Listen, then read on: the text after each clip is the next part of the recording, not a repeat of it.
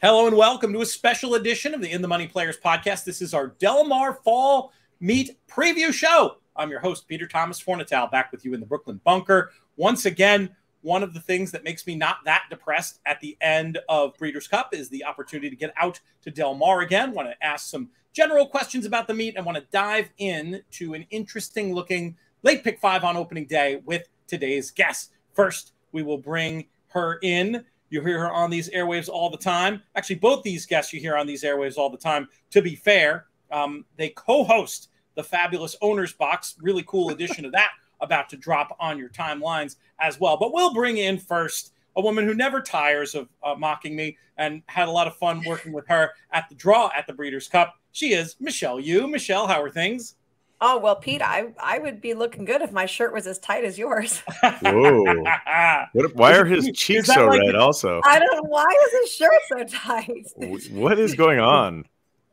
I'm so muscular from the workout that I just did. And the other voice you hear, you recognize him. You hopefully recognize that fantastic hat that he's wearing from a horse we love to talk about on these airwaves, Gold Flippin' Phoenix from Little Red Feather. He is Billy Koch. Billy, what's going on? Nothing much, Pete. I'm very excited to be back at Del Mar. It's beautiful down here. The weather is incredible. I know you're sweating up there wherever you are, but it is so nice down here. It's nice to be back, and I'm looking forward to a big fall meet. Wherever I am, you don't recognize the Brooklyn Bunker by now, Billy? Come on. I don't know. I didn't even know it was in Brooklyn. I thought you could make that up. How do I know where you are? I've been to your Saratoga place. We don't do our show on video. Yeah, we don't know. Michelle, I forgot to tell you, though, I love the new short hair. Thank you. It's cute. It is really great. It is great. It's very sophisticated. You look more. It's just phenomenal. It's great. Thank you. You're welcome. It's beautiful. Is that the whole show? We're here. We're gonna talk about Michelle's hair and Pete's rosy cheeks. That might be all we do on the show. We have far too much ground to cover to go too far down that rabbit hole. We are going to talk about this opening day sequence. Obviously, opening day of the fall meet. Not exactly opening day of the summer meet, is it? But it is still, for horse racing fans, something to get excited about. But before we get to that, I want to talk to you guys about general things you might be expecting at this fall meet, whether that's, it could be almost anything. It could be a track trend you've seen in past years. It could be a jockey you're particularly looking forward to wager on, a barn you think might be getting hot at the right time. Michelle, we'll start with you just for a general preview thought as we head into this Bing Crosby meet out at Del Mar. I mean, for me, anytime we go to Del Mar, I always look at Peter Miller. I think that he just does exceptionally well down there. So I always give his horses extra credence. And I think we saw from the summer meet that Phil D'Amato is not to be ignored. And, sometimes Phil will have like 10 or 12 horses in a race. And there's like one that's, 6-1 or higher. And I feel like that's always the horse I want to play. The other Baffert. Right. It's that sort of thing. The other D'Amato has become an angle. But it's like the other D'Amato. You know what, though? I went back to the barn area today, and Phil, thankfully and luckily, because of the owners he has and the help he has, he moved a lot of horses down here. And I think that will give him a very big advantage rather than just shipping your horse down, running, shipping your horse back. He's down here with a bunch of horses. He's got a bunch opening weekend, and I think Phil's going to be tough. I really am excited about the return of Flavien Prat.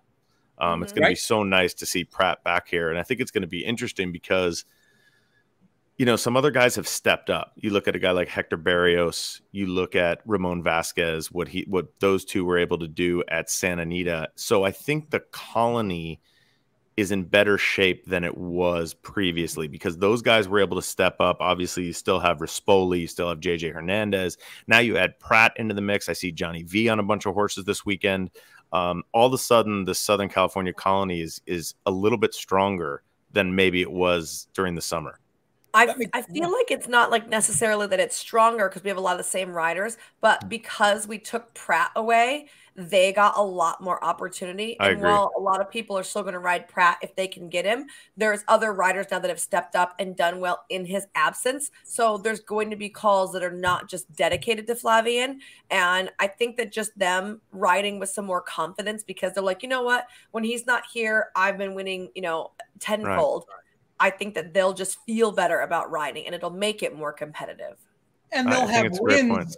they'll have wins on horses that Pratt would have rode, and they'll keep the call too. Don't you think there's going to be some interesting politics in terms of, it's not necessarily going to be like him calling all the shots, I wouldn't think at this point, Michelle. Oh, he's going to call all the shots, believe me. Yeah. But, oh, really? He'll call all the shots. But whatever you can ride for me, thanks. Yeah, he's very good. He's amazing. But you're 100% right. I'll give you a perfect example, Pete. We had a horse Sunday. We run 2 horses. One is named Horseman. It's in an allowance race, and Vasquez rode him last time, and he's going to ride him again. But he had another call in there, and we were talking to him. This is what goes on behind the scenes. And we have another horse also in that day, a maiden named Lapierre, and Vasquez rode her as well. And he really wanted to ride Lapierre. So we said, okay, you want to ride Lapierre? Then you're also going to ride Horseman. And so that kind of had that's how that kind of went. Now, it's not like he didn't want to ride Horseman. Gosh, how many cuss words did Billy Castle throw at you after that? He doesn't throw cuss words at me because I just hang up. I like that we're going so inside baseball on this. It really is. It's a lot because truthfully, Pratt gives also some of us a little leverage in a strange way, because we're like, hey, we can get Pratt. So if you're not going to ride this horse, sorry, bud, you're out. And it works. It so far. We'll see if I'm still singing Vasquez's praises after Sunday. But let's talk about the JRV factor. I mean, the difference in the way horses are trained now, coming out later, getting to the Derby with less experience. I mean, doesn't that smell from a mile away like Velasquez might be heading out there to ride some Baffert hot pots or something, or horses for the Triple Crown Trail? Is that a reasonable inference, Michelle? Sure. I mean, that's what we saw from him last year, coming out and trying to get on some Baffert horses. And, he's good enough to ride a lot of horses. But I do feel like his style is a little Southern California lacking. We're still very speed heavy, and you'll see Johnny waiting to make a move on horses, and you'll end up with some, second places and third places that probably could have been wins if you had a more forwardly placed ride. And you don't want to take a Hall of Famer out of his game necessarily. But I do think that there's a little bit of updating that needs to happen. I said the same thing about Frankie Dettori coming out. Like, first of all, is he going to be riding like 10 claimers or 16 non-twos? No, right? And then second of all, his style is you're going to have to like fall in with what everyone else does, and not completely. Like, if you're a chilly rider and you're come from behind, okay, but like, you can't come from behind and turn for home at Del Mar and think that you're going to unleash at the top of the lane and catch everybody.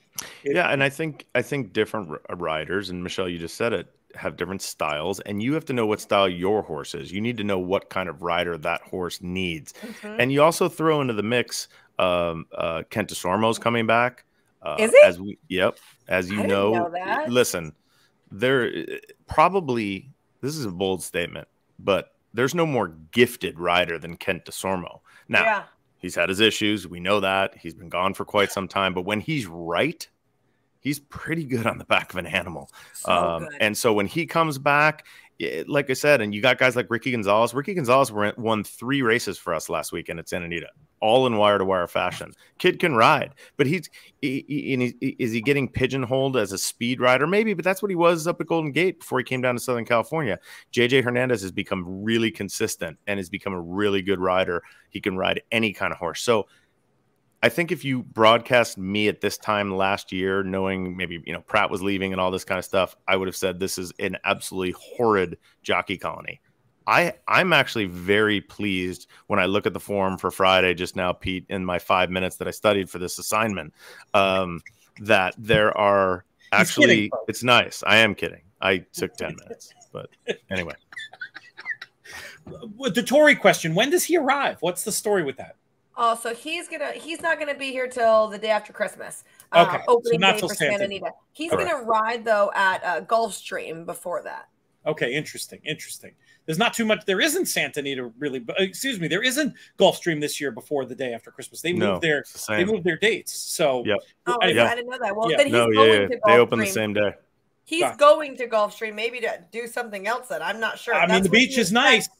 When we were at Breeders' Cup, he said, I'm going to go to Gulfstream, and then I'm coming to Santa Anita the day after Christmas. Interesting. Well, we'll see how that goes. Before we get into the meat of the races on Friday, I did, we've talked about on the trainer side some I think if you ask 10 people, trainers to keep an eye out on, they'd have mentioned the 3 that we mentioned between us with Baffert, Miller, and D'Amato. Is there a trainer at a lower profile you guys are looking forward to seeing how they do at this Del Mar meet, family not included? I think Glatt does a good job, and he's got a really good variety of horses. So you'll see him from like bottom level claimers up to stakes, and I think a vast majority of his horses cannot be ignored. Papa Padromo, he'll have horses that are going to be super live. He gets very hot and cold, and we'll have the influx of Baltus horses through his barn, and those horses come out super live too. So pay attention to where they're training at. If they're training at San Luis Rey, treat them like a Baltus. Interesting. Yep. I'll give you 2 names that are interesting that show up on the overnight for opening day. Well, one shows up on opening day, and that's Graham Motion, who's sending out horses to Southern California for the winter, or at least for Del Mar. He's done in the past, and I'm telling you, he's done very well. And Graham is not only a great trainer, a great person. I would respect him. The person that impressed me this summer was Andy Mathis. Oh my God. I don't know how many horses he's going to send to Del Mar, but I can tell you that he was unbelievable this summer, winning every, like Michelle just said, every kind of race too. It wasn't just totally cheap horses. It was allowance horses. And I think Andy Mathis does a really, really good job. I'm going to adjust my screen because the sun is just blaring into my face. You can do that. Michelle and I will chat. It's also washing you out. Okay, that's much better. That's much better. Let's talk about a horse that you're looking forward to seeing. Now, this can be one you're associated with. It could be a random horse. It could be almost anything. But I do want to give the 4-legged athletes a little bit of a call, and then I promise we'll get into the pick 4 on Friday. Billy, we'll start with you. Any specific plans? There's one horse over the weekend. We had bought into a horse named Newgrange that used to be with Bob Baffert as a 3-year-old. He went through a private sale. I think it was at Keeneland. I want to say maybe Fasigan. I don't remember. Gary Hartunian and Rockingham Ranch bought him. We thought he was interesting. And the funny part about this horse, they gave him to Phil D'Amato.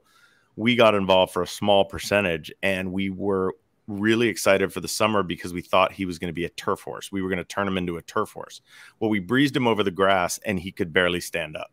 I mean, he looked terrible. He was awful. I mean, it was some of the worst breezes I think I've ever seen in a horse in my life. And, I'm really close to Phil, and we would talk and be like, we can't do this. So then Phil had to kind of switch gears, and he ran him in a stake here, the shared belief. And he just got completely outrun. And it was very disappointing. And it's one of those horses that you were like, I kind of think he's better than this, but it was a bad situation. Then Phil took his time, really. And if you ask Phil what he did, he goes, I just really trained him. I just went for it. I just went balls to the wall every week with this horse. And last week at Santa Anita on a Sunday afternoon that probably no one was watching, he went wire to wire in a very fast time. He ran a 2 on the Thorograph sheets. And he's going to come back in the Native Diver. And I think he got a world of confidence that day. He's going to run against older horses that day.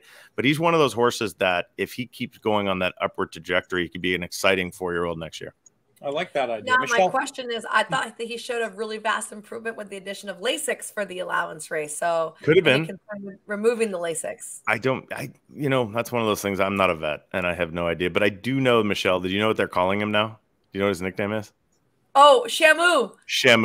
He's this big black horse with this big white face. He looks like a killer whale. It's really funny. So Shamu. He's got like a sweet eye, but he was really impressive this weekend. It's really amazing, though, when you literally, if you asked me 10 minutes before that race what was going to happen, I would have said, you know what, I don't know. I have no idea. We're kind of down on the horse. And then all of a sudden he runs like that, and it's like new life. That's what this game will do. That's what it brings. It changes on a dime, and it's not always for the good. There's times where you love a horse, and we're going to talk about one of those today, actually, in our pick 5 sequence. And then you're like, how did that happen? It went wrong? So it goes both ways. Give us a horse, Michelle, and then it's time. Hidilak. Oh, Halatic, yeah. Halatic's running opening day, and he's in race 3. So this is the horse that we had pre-entered for the Breeders' Cup, and he didn't get in to the Breeders' Cup Juvenile Turf Sprint. And he comes back in an allowance race, turf sprinting, and definitely looking forward to getting him out. looking very strong. And that starts the pick 6. And then we'll segue neatly to the pick 5, which begins in race number 4, goes at 5 o'clock Eastern, according to what I'm seeing over on Timeform US. We've got a $32,000 claimer going 6 furlongs on the dirt. What numbers will be gracing your tickets, Michelle? So I'm going to go in order of preference, and then you could knock off as you'd like, okay? So I like the 1 multi-platinum in here for Steve Miotti. He's taking a class drop down and has run really well versus Starter Company. Broke the maiden impressively for maiden 40, so 32 non-2. I mean, fine. I like the 3 Laughing Legacy for Peter Miller. I think the class drop should certainly help him out, and he gets back to Del Mar where he broke his maiden. I like the 4 Bilotti for Michael McCarthy. This horse, though, is very...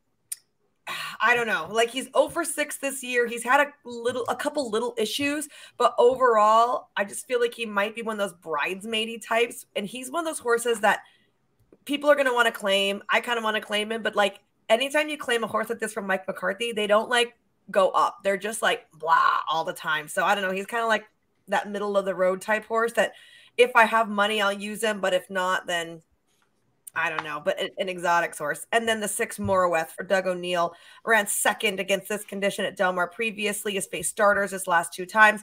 Draw a line through his last effort on the grass. He gets back to dirt, which is a preferred surface. Love it. Billy, how about you? Where do you want to go here? Yeah, very similar opinions in here to Michelle. And when I'm putting together a pick 5 ticket, I look at the sequence as a whole. So I'm a little bit different than Michelle. I try to say, okay, where am I going deep? Where am I cutting down? Where am I going to single? So in this race, I thought this was a spread race. The horses I wrote down were 1, 3, 4, 6, 8. My number 1 would probably be the 6 Moroweth. If you throw out his turf effort last time against Better, he's ran, I'm talking Thurgraph here, he ran back to paired 7s in his prior 2 races. I think those are fast enough to get it done in here. If you're looking for a price horse, I did throw in the 8. Troubadour has a bit of back class, had some really fast numbers way back when. And Diodoro thought enough of him to claim him, brings him back here and gelds him. I'm a big first-time gelding guy. So I went 1, 3, 4, 6, 8, kind of deep, but the race screams like anybody can win it. It's a wide open affair. How big of a first-time gelding guy are we talking? Do you attend the ceremony and throw them on the roof? Or, I mean, are we just talking as a gelding myself, I remember, no, it's, I just, listen, you know, I think probably more horses should be gelded than are. Brits I think are always amazed make by great that. racehorses. Yeah, it doesn't make sense. Irish always ask me, why are there so many end tires running in the USA, and I have no answer for that. Yeah, because people think that they're going to be stallions. But yeah, I think it's gelding.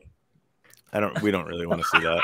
Okay, actually. That's enough. You don't want to see? I don't want to have to put a content warning on this video. Yeah, Get this that is out of here. Please turn that off. Yeah, I'll watch you throwing them on the roof. 1, 3, 4, 6, 8. I think that gets you through this race. Race number 5 is a starter allowance going 1 mile on the turf. Billy Koch, throwing him on the roof. Sorry. Okay. Very similar to the last race. I really think this starter is wide open, and you can make a case for a lot of the horses. The ones I wrote down were 1, 4, 6, 9, 10. In code is interesting to me, shifting from Baffert to Yachtine, had 1 start last time. I thought that was actually a really good race. Savile Row is a nice horse, and this horse does a completely different thing. Tries 2 turns, tries the grass. And when you're talking about 8 to 1 and you get JJ Hernandez, that's an interesting play for me because it's one of those, I kind of know what these other horses are. I'm not sure what he is. I like that price. I like the way Kazuhiko broke his maiden last time for 50 for Pete Erden. I'm not a big fan of first time against winners. So that's with him and the 8 Percolate. But I thought Kazuhiko ran really well last time. And I think a nice price is the 6. This is going to be an interesting race. Tiz Quantum. He's run 2 really good races. I know they were a long time apart. He has run here. He did win at Del Mar. He broke his maiden here for 50 back in August. And I just think at the price, again, 8 to 1. So I spread 1, 4, 6, 9, 10. I'm not going to leave Pratt and Phil D'Amato off my ticket.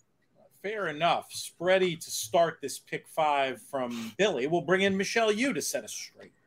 For me, Pete, it's 79861. Love the pedigree on Encode.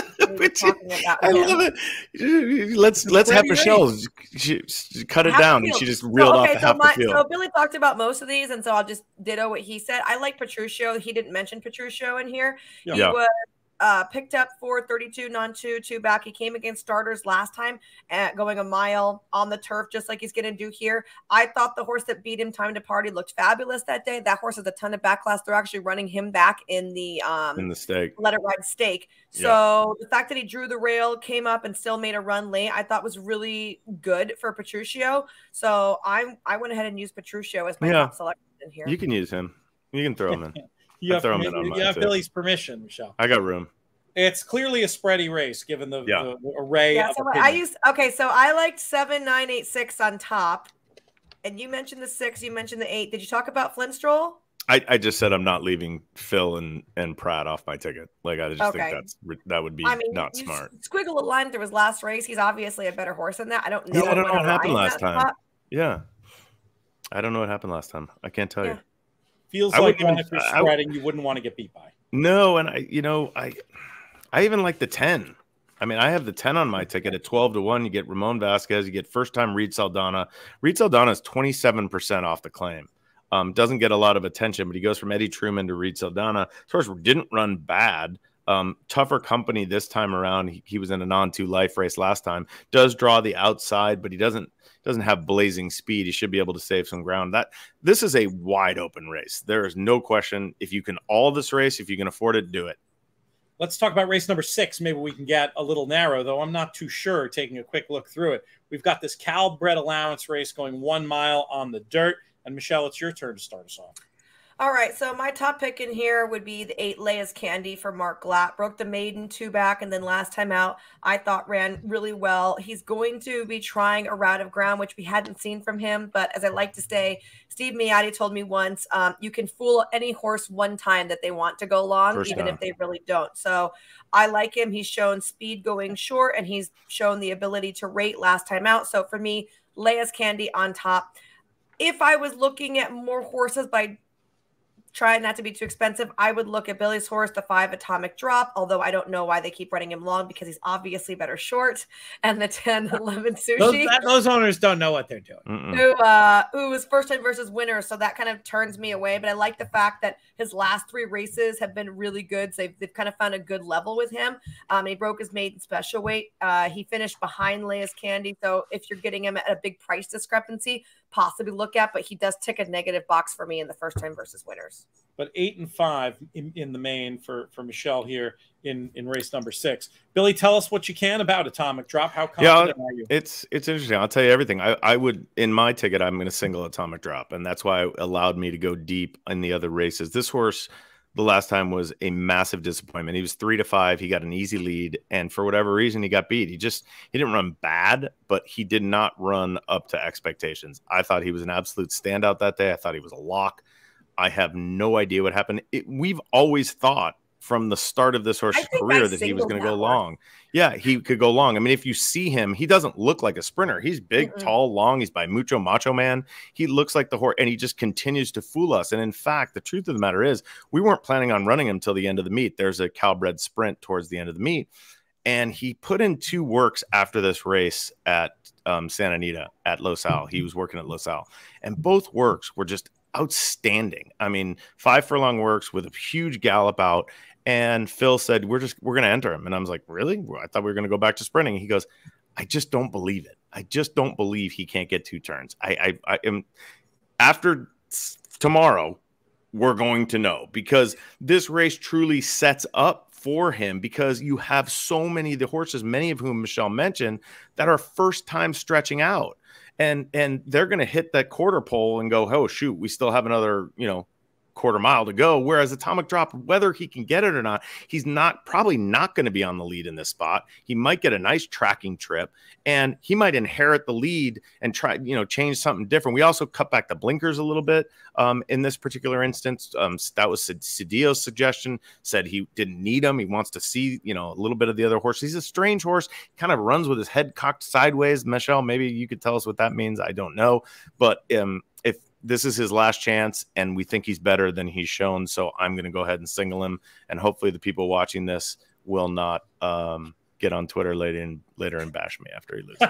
Well, if you're nobody till somebody loathes you, keep that in mind. What about that question, Michelle? The head carriage, the sideways head carriage. What, in your experience, does that mean? I mean, it could be such a number of things. It could just be a quirk from when he was young that was never corrected. Maybe he was never taught to go in like a proper frame. He could have had an ailment along the way, even if it was just like something in his mouth that bugged him. And so he's been trying to evade the bit or something. I mean, there could still be like a wolf tooth in there or like an impaction in his mouth that's bothering him. He could have like an abscess in a tooth that, you wouldn't maybe necessarily find out unless you were like doing like a deep dental dive. He could just miss like the bits. There could be the rider hanging on him in the morning that's making him do this. I mean, there's so many things that it could be. He doesn't really do it as much in the mornings, which is weird. Yeah. So do they change his bit in the afternoons? I don't. Do you want to call Phil? I mean, like. We can fit like 12 people in the StreamYard. Wait. I have Phil. Wait, Phil D'Amato just texted me. Hold on. I'm going to ask him while we're doing this. Why we'll start the next atomic drop run with his head sideways? I'm on a like pod. For example, it's not uncommon. Like Brad Cox trains a lot of horses in a gag bit, which is like a polo bit, and it gives more pressure behind the ears and it gives the rider a little bit more leverage because you're pulling down from the pole rather than just in the mouth, which can get a little numb the pressure. But on a race day situation, you don't run in that, so they always go back to a ring bit or whatnot. So you can see them acting a little bit differently than they do in the mornings. Interesting. That makes sense. That makes absolute sense. I could go down this rabbit hole, but we don't have enough time. We'll see when Phil gets back to us. Yeah, we'll see what he says. Yeah. Meanwhile, we have to talk about our featured race, and it has just a brilliant name. It's got a Hollywood name, so you know who I'm going to call on first in this one. The Let It Ride Stakes. We'll bring in our own Mr. Hollywood, Billy Koch, to tell us. Now, do you guys know that my grandfather was the producer on Let It Ride? That's what I was setting you up to say. No. And did you know that I was there at Hollywood Park when they were filming? And I told my grandfather I was a little kid and I wanted to run around the racetrack. And he looked at me, and Joe Pitka was there, the director, and he looked at me and they said, "Go ahead." And I made it like 200 yards. Make it all the way? No, like 200 yards. I was like, this is ridiculous. I'd have to look when Let It Ride was made. I'm assuming it was like late 80s. Yeah, mid-late 80s. Oh, my God. But anyway.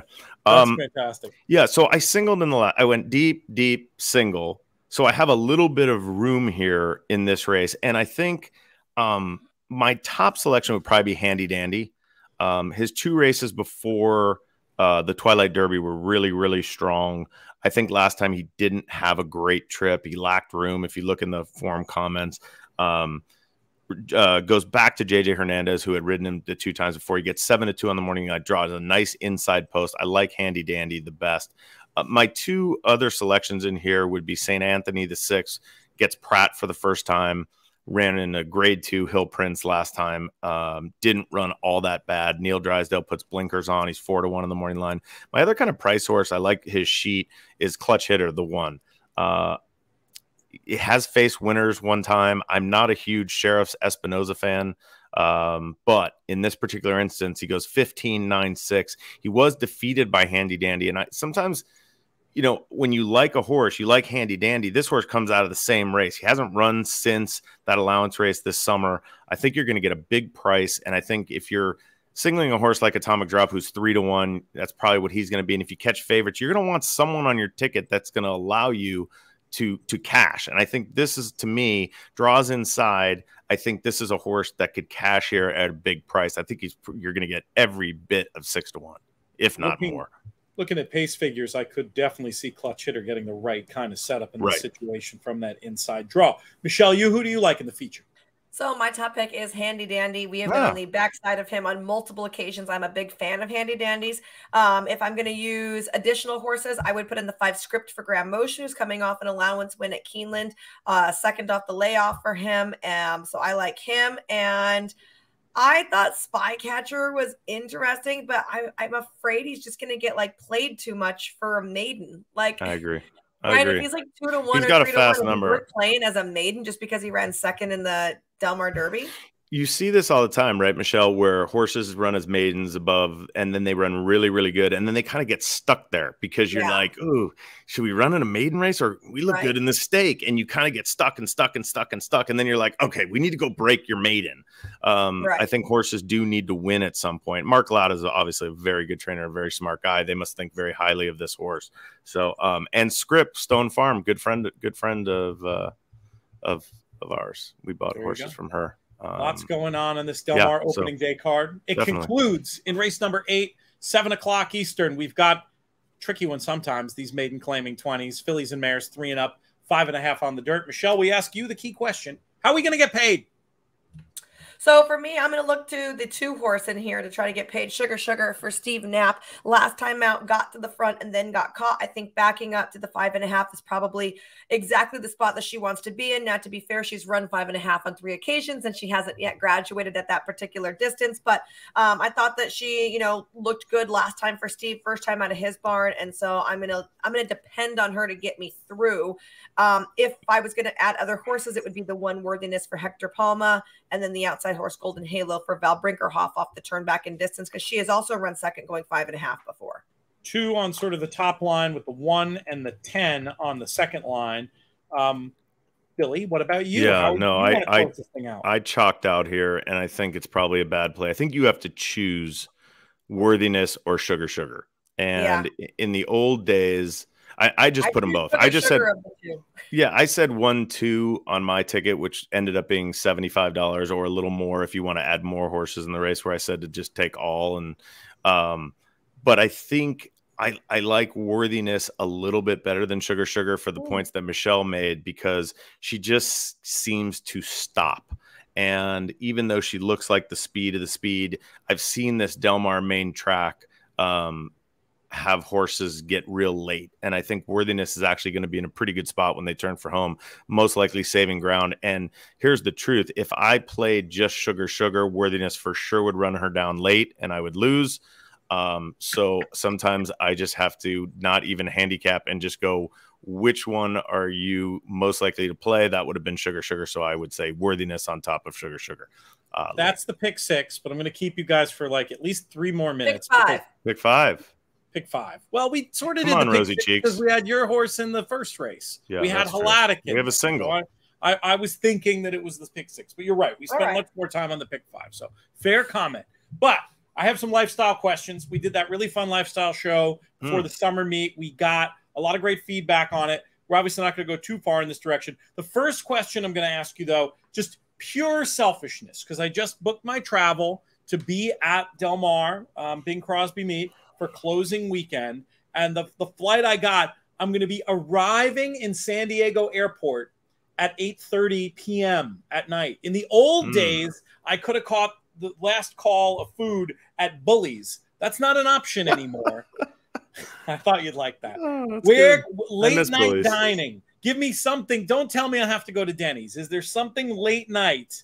No, I would not even go late night. I would, Michelle, you're going to love this. I think you go right from the airport to Little Italy, and you just you go find a spot there. Go exactly. They got great bar scenes. We ate lunch at the other day. Benicato? What, in Little Italy? In Little Italy, and they'll be open. 2 years ago. That was Benicato. That was Benicato, I think. That's where I would go. Yeah, that place is unbelievable, and they got. And Barbusa is there as well. Pete, look up Little Italy. They have great bars. You could probably just walk. You don't even have a reservation. You can go in. You can eat at the bar, meet some people, and it's very close to the airport. Rather than come all the way to Del Mar. Yeah. You're totally right. I mean, you could still. You have to look. Come to the Brig. The Brig will be open for you can go to the Brig. You can go to Pamplemousse and sit at the bar. Are you coming on a Sunday? Because they have the spaghetti and meatballs. Jeffrey Strauss will make the most amazing spaghetti and meatballs you've ever had. I'm coming in on a Friday. I'm coming in for the weekend, and then I go to the industry conference in Tucson. You could go to Brig. You could go to Crust and get a slice of pizza and sit at the bar and have a beer and watch. Crust is so good. Yeah, Crust is really good in Solana everything Beach. Stopped serving at like 9:30. No. Even if it did, Pete, you're not even 30 minutes in the airport, unless you're checking like 100 bags and flying. And if you're wearing a tight T-shirt like that, you're going to be just fine. fine. The other question I wanted to ask you is a new place. You know, we did all the places in this summer. I want to know a place you discovered that you went to or fell in love with for the first time this year, or are you both such creatures of habit that you're going to punt this question right back in my face? Probably I found a great massage place. That works. Give us that. Easy, Tiger. Easy, okay, Tiger. So it's called Siam Royal Thai Massage. And it's like the legit Thai massage where like the lady walks on your back and has like your legs up here and like 10 of 10 recommend. The show is rated PG, Michelle. It's Solana Beach.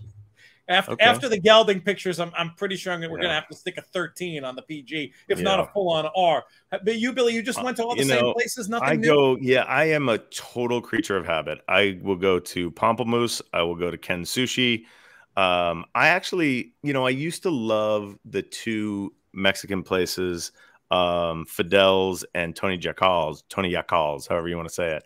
But right over here in Del Mar, this place, Tamarindo, Michelle, have you been there? Right in the mall? No, I haven't. It's really good. It's really good food. It's not as I would say like authentic Mexican food as you would get at like Fidel's, but it's really, really good. It's super convenient. It's right here in town. It's a good place. But I go to the same places. I go to the Brig for fish tacos. I go to Board and Brew to get a sandwich.